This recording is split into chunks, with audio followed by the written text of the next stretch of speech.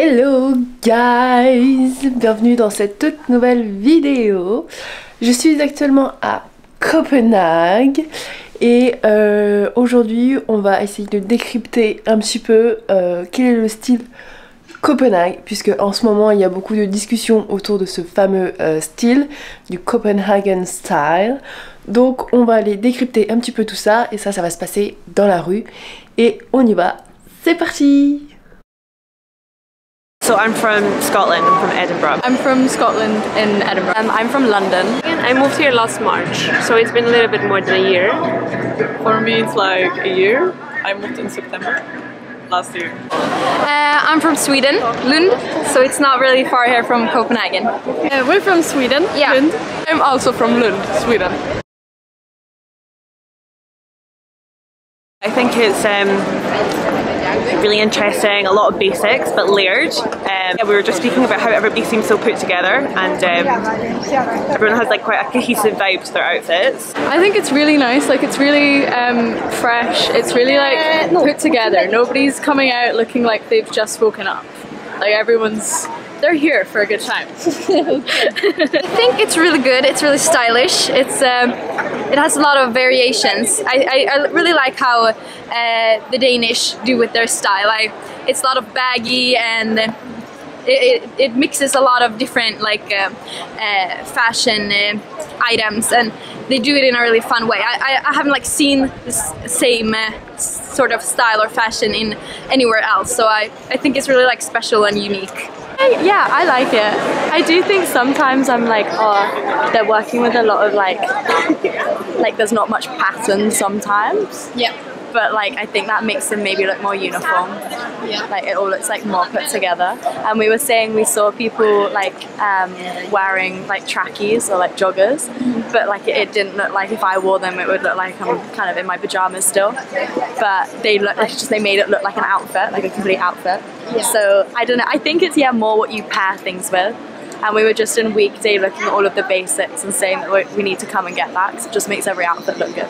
But yeah, no, I really like it. I mean, it's definitely a very street oriented fashion scene here. Like in the past it was very like a lot of blazers, a lot of like dresses, very like feminine, and then like I feel like in the past 1 or 2 years it's been shifted into like a very like more street, edgier vibes. So I feel like I don't know if you follow the fashion week, but there are like a lot of brands who are like kind of breaking the boundaries of like the very like typical Danish brands, and it's actually a really nice change to see.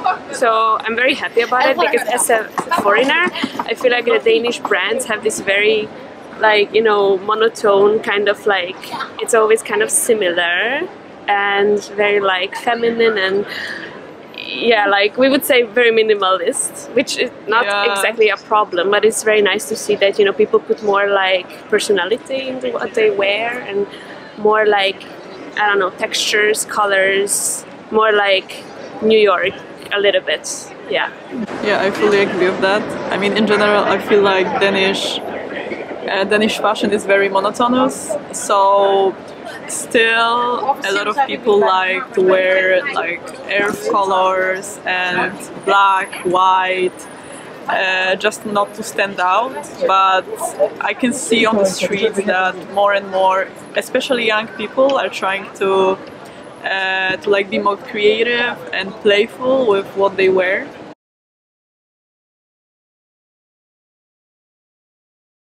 I think with like TikTok and like Pinterest and things, people are starting to take inspiration like from kind of like the Copenhagen style, London style, you know, getting more things from charity shops and layering, and taking like little bits and bobs from things to make it, you know, things that you wouldn't think would essentially go, but then it comes together as like a cohesive outfit. Yeah, I think so. I think people are more moving towards that. Maybe in Edinburgh, not so much in the smaller towns, I would say. I think in the cities we're moving towards that kind of fashion style, but not so much in the outskirts. I feel like our countries don't really know how, like what's on trend. Like I cannot. They just don't have money for it. Like honestly, it's very by the economical perspective dominated. Yeah, but because also people, like clothes are the last thing that people think about. Like first they need to pay rent, buy food, and the style is the last. Is literally the last on the list. So yeah, but like now happened like there is the Budapest Fashion Week. It happened like last weekend, and I follow the brands, and there are like really nice brands there, but it's so like behind on trends. Like it's very different. It's like a whole different kind of target audience. Like our countries has a very different average female. Like the mindset, the culture, the way to dress. It's like not as like free-spirited in our countries as in here, because the equality and everything is so like high in here. Like girls can do whatever they want. Like I can go out without a bra in here, just on a top, and not be like catcalled. But like in our countries you cannot really do that. So it's like very restricted, and then there is a huge like influencer like the typical Eastern European woman is very different from the Scandinavian woman. So I think that's the biggest change that is like shifting like the styles in our countries, I would say. Because we're from Lund, so we're like really close to the Copenhagen style. I think we're really much more influenced on the fashion that we have here in Copenhagen. For example, up in Stockholm, they have a really different style, and I would like to describe it like we have our own style in Lund. So it's a combination of the Stockholm style and the Copenhagen style. So I think Lund is also really influenced on the Copenhagen style.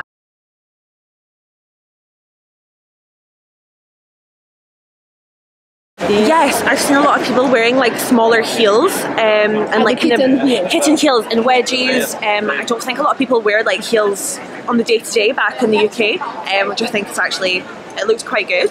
Like just kind of like with a more dressed down outfit with like a little kitten heel, I think looks really nice. Might adapt that. I don't know how I feel about that on the bike though, but that's I've really been enjoying crossbody bags. Yeah. I've like seen so many of them, and like I only have tote bags with me, and I'm like, what am I doing? I need to get a crossbody bag. So definitely them. I also really enjoy like all the Uggs, all the Birkenstocks.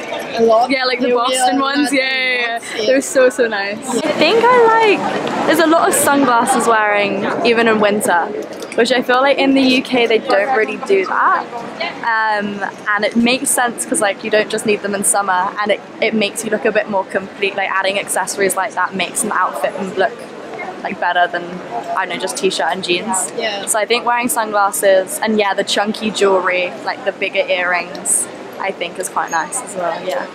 I think it's they have a lot of Carhartt, the brand, and I like it a lot.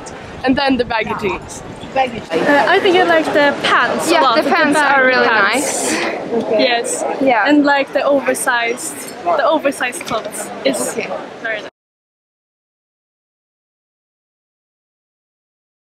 I think probably like the Adidas Sambas, and a lot of people are wearing like maybe flat shoes or like a sports shoe rather than I don't know, maybe something more chunky. I feel like that's maybe going out of fashion, going for a more flat shoe.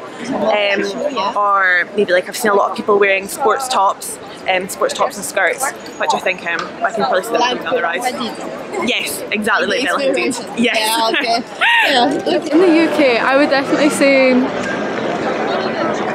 like Adidas shoes, like the Sambas, like the sort of like bloke core, like the football t-shirts. Yeah. You know what I mean? I think that's like the classic, and it's like jeans that are like of a wash that are like a little bit like grimy almost. Yeah. I think that's used. Like yeah. It's all like vintage, reclaimed, all that. Yeah.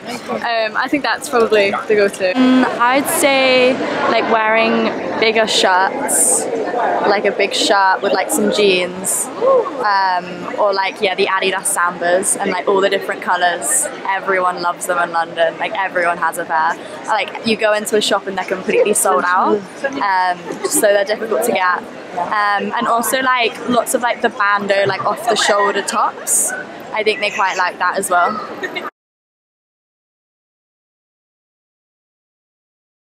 I think sort of like that like Scandi vibe, like Matilda Joe. Yeah, it's like she's the author essentially, and I feel like she's like spread her gospel to like all of us. So like that's like where I initially first seen the style was on her. So I think just like going beyond that, and yeah. I don't know. I feel like maybe a lot of Danes are traveling a lot. I think one of the reasons might be that they just go to these big cities and get inspired. But on the other hand, I feel like TikTok and Instagram is very like putting them on the pedestal, so like to just follow everything. And I feel like, yeah, like influencers. Like I feel like a lot of young Danish girls in particular are very internet based. So it's influencers, Instagram, TikTok. I think that's really like building there. And then the fact that they travel a lot, so they can see in like New York, in London, what's like the vibe, and then they just kind of like incorporate their own style. And also the fact that it's like such a high life quality here, and they have money to actually afford quality pieces, so they buy like a lot of branded stuff, and then they don't have to, you know, really try hard, because you buy like a nice pair of pants and a nice bag and you're kind of good to go. Maybe that's also the reason that you have the money for quality. It's like Copenhagen is known for design like as a whole, like furniture design, like everything. So I think like from the off they've got like nice kind of influences with it being like simplistic and clean and functional, because that's what they do with their furniture. So I'm studying design and that's what they do with their like furniture and their building style. So I think like from that they like it kind of formed from that. Like very classy, like focused on, like at least now, 90s style, very like oversized. What else? Also, I feel like practical, because we bike here a lot, and I can see that people, they just want to wear something that is comfortable on a bike, and that makes sense, because that's main public of transportation. I agree with that. I would say it's very street, like but is quality. It really streetwear? I don't think so. Like you don't see the hip hop, you know, vibe, or like. It's a whole different thing. I don't feel like it's streetwear for real. It's more like classy. It's like blazers. It's like it's super classy. You don't see people in tracksuits or. No, but there is a scene that is very different from the mainstream girl. Like there is the mainstream Danish girl, and I would say that there is like layers to the Danish fashion scene. And there is definitely the layer that's very like, you know, trying to get out from this very boring situation, and that is street, I think, in my opinion. Or like very, I don't know, what is the good word for it? Yeah, we're gonna stick with street and quality, and I'm also gonna go with comfortable, because I also think that's really important, that it's practical and comfortable. I would say it's vintage, it is unique, and it is variated. It's like, it can be a lot of different things. I would also like to say vintage, if it's okay, and stylish, and cool, maybe. Okay. Étant donné que moi ça fait quelques jours que je suis là à Copenhague, j'ai pu déjà voir aussi un petit peu le style et en penser déjà pas mal de choses. Donc de ce qui revient, il y a beaucoup de chic, neutre, qualité. Ça c'est vrai, même moi je l'ai constaté. C'est vraiment des pièces qui sont très qualitatives, qui sont belles, qui sont chic, qui sont pas forcément très compliquées. Ça va être beaucoup de, pas d'imprimés, mais des couleurs simples et autres. Mais ça c'est parce que aussi à Copenhague ils ont un niveau de vie qui leur permet d'acheter de la qualité.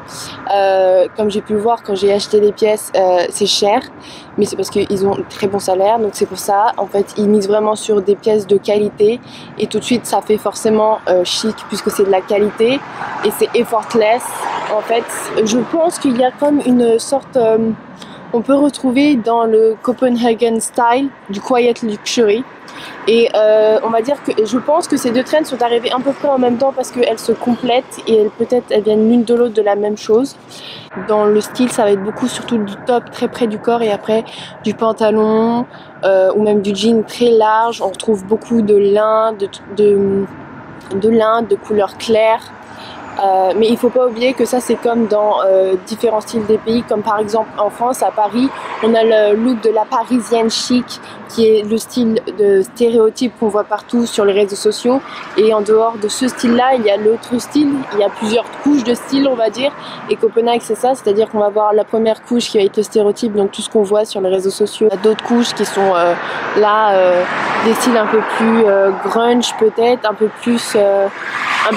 plus Copenhague peut-être, et qu'on voit pas forcément, donc c'est apprendre à faire attention puisque le Copenhagen style qu'on voit partout sur les réseaux sociaux c'est la première couche et il faut pas oublier les autres couches du style, comme par exemple la parisienne, c'est la même chose. Pour moi en tout cas, si je devais décrire en 2 ou 3 mots les styles Copenhague, ça serait qualité, chic et effortless.